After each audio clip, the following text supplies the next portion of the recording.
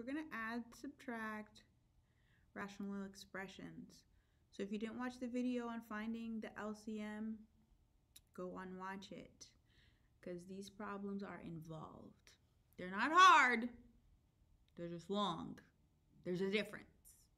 Okay, add the rational expressions. So first, what you're going to do is you already have like denominators, so your life is so easy. All you have to do is combine like terms in the numerator. So we're going to get put x plus x, which is 2x, and negative 3 plus negative 2, which is negative 5. Leave the denominator alone because you already have like denominators. So leave them alone. So, and then you define your domain just like we did last lesson. Okay, so again, like denominators, right? So combine your like terms. 6 plus 3 is 9, and 5 plus negative 1 is 4.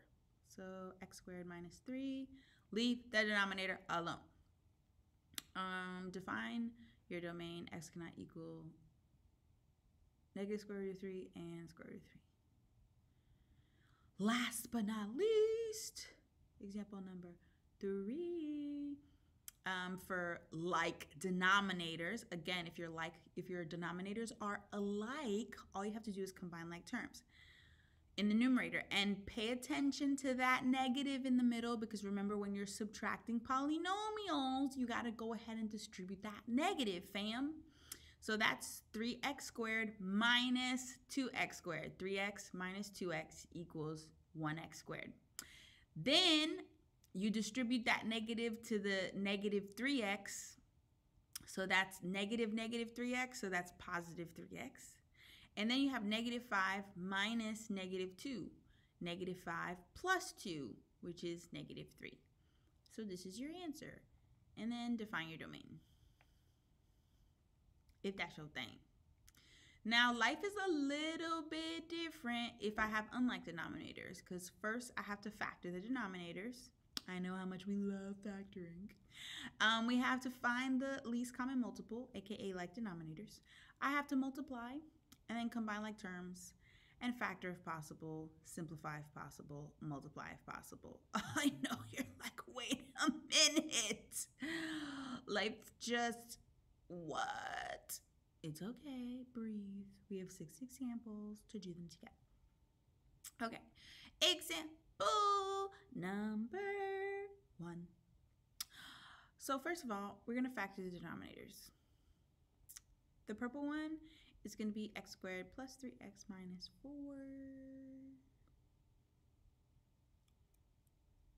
And then plus 2x over x plus 4. So what you're going to notice is that the pink side on the denominator is missing a x minus 1. So whatever it's missing, I multiply by that. Leave the purple side alone. The pink side is going to become 2x squared minus 2x. On the bottom, notice that my denominator now has, it always had the pink x plus 4, but notice now it has a purple x minus 1. That's what I want, because now my denominators match. And once the denominators match, guess what I can do? Combine my like terms in the numerator. So we're going to get 2x squared. We're going to do x plus negative 2x. That's what gives us minus 1x in the middle. And then I'm going to put my minus 3 at the end, because you remember we want stuff in order. Okay? So we're going to take that with us. We're going to factor. Okay? Once you factor, does anything cancel out? Nah. So if nothing cancels out, we multiply everything back. And that's our final answer. I know you're like, wait, Miss Bernat, you just did a lot. It's okay. Again, it's not hard. It is a lot of steps though, compared to the first 3 examples where we just literally just combined like terms. Okay. So now what we're gonna do is we're gonna do the same thing. Factor the denominators. So the first one, there was nothing to factor. The second one, x minus 2, x plus 2. What is the purple side missing in the denominator? Good. It's missing an x minus 2. So I have to multiply the top and the bottom of the purple part by x minus 2. So I'm going to distribute that x.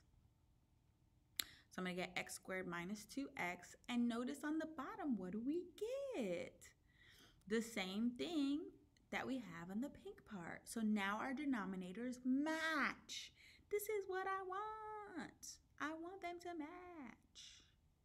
Okay, so now I can combine like terms. And look at that. There's no like terms to combine, so I'm just going to go ahead and put everything on top. Leave the denominator alone. That's why you did that. You did that so you could get a like denominator. Okay? So don't be getting rid of nothing. So now that I have that answer, we factor just to see if there's anything we can cancel out. And look, in this problem, we can cancel out x plus 2's. So I'm going to go ahead and get rid of the x plus 2 over the x plus 2. And there's nothing for me to multiply, so my answer is x minus 4 over x minus 2. Remember to use your original denominator to define your domain. Okay, example number 3.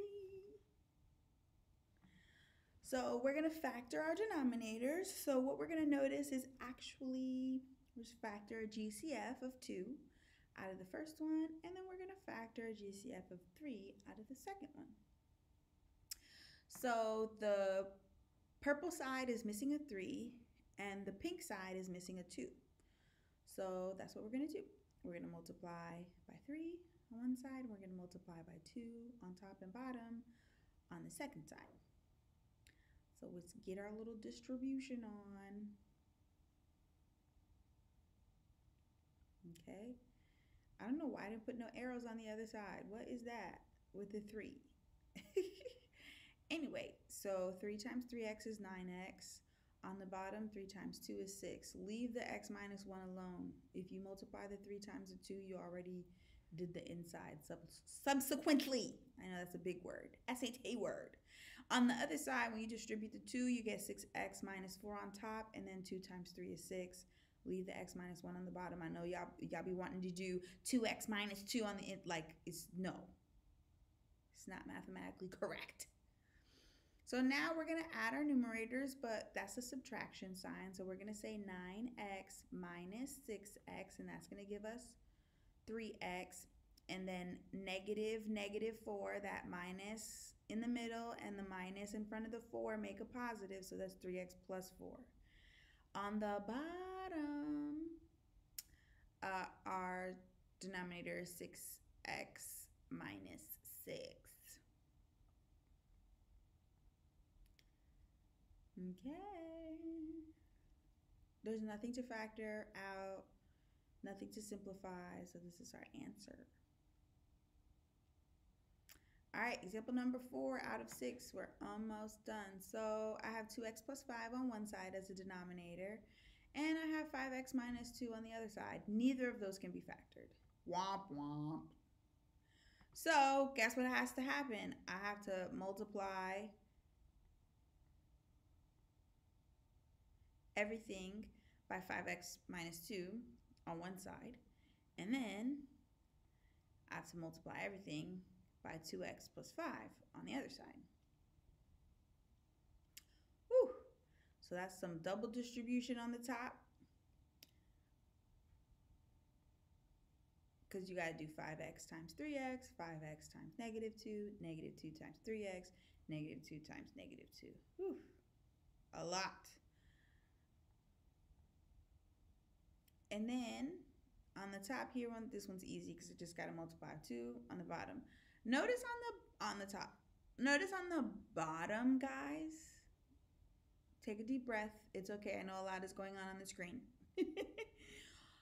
On the bottom, I didn't FOIL or distribute it on the bottom. I just literally left them in parentheses, 5x minus 2, 2x plus 5. Leave it alone. It's okay for now. Okay, so on the left-hand side, we're going to combine like terms. So negative 10x minus 6x is going to give me negative 16x in the middle. Bring everything else down. Okay, plus we're going to bring everything down because there's nothing to simplify on that side. We're going to combine our like terms. Add the numerators. All right, these arrows are all out of whack. What in the world? Anyway, so when I combine my like terms, I have 15x squared. Then I have negative 16x plus 4x. That gives me negative 12x. And then I have 4 plus 10, 14. On the bottom, when I distribute everything out, I get 10x squared plus 21x minus 10. Ta-da! It's a big old problem. There's a lot of, Anyway, this is what it cannot equal.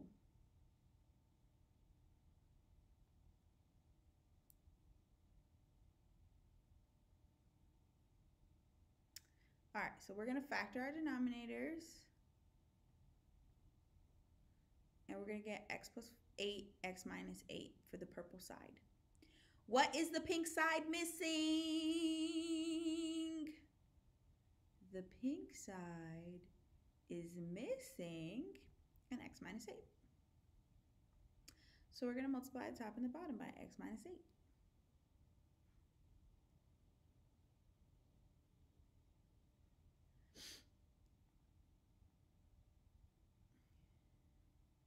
So when I distribute x minus 4 times x minus 8, do x times x, which is x squared, x times negative 8, negative 4 times x, that's going to give me negative 12x in the middle, and then negative 4 times negative 8 is positive 32. So then make sure that you subtract the numerators, but that requires you to do what? It requires you to distribute that negative to the pink part. So that's negative x squared, positive 12x, and negative 32.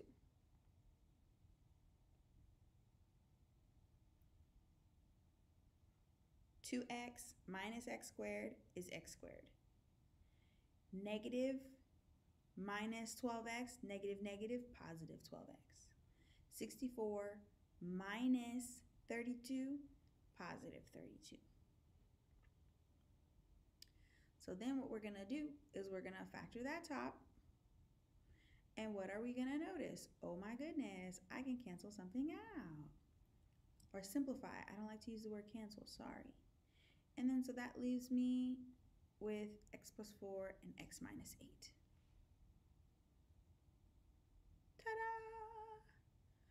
Ta-da! Okay, take a deep breath. We have one more example.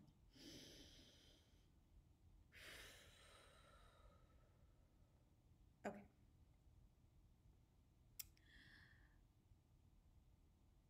Add the rational expression. So we're going to say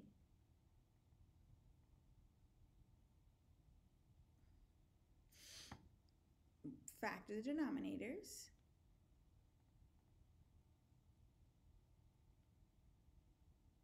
What is the right-hand side missing? It's missing another x minus 3, right? So we're going to multiply it by an x minus 3. When I distribute that 1 times x is still x. 1 times negative 3 is still negative 3. And then on the bottom, I have my denominator, right? So I'm going to add the numerators. X plus x is 2x. Negative 3 plus negative 3 is negative 6, so 2x minus 6. And then on the bottom, I have x squared minus 6x plus 9. We want to factor again just to see if there's anything I could cancel out. So look at that. When I take the GCF out of 2x minus 6, I get x minus 3 on the inside with the 2 on the outside, and then x minus 3 and x minus 3. So we would cancel out, we would simplify out the x minus 3, and I'd be left with a 2 and the other x minus 3 on top. On the bottom. What am I saying on the top? And then that's it. Okay. That's the lesson in a nutshell. You should definitely watch this over again because I know this is a lot. Okay? Bye.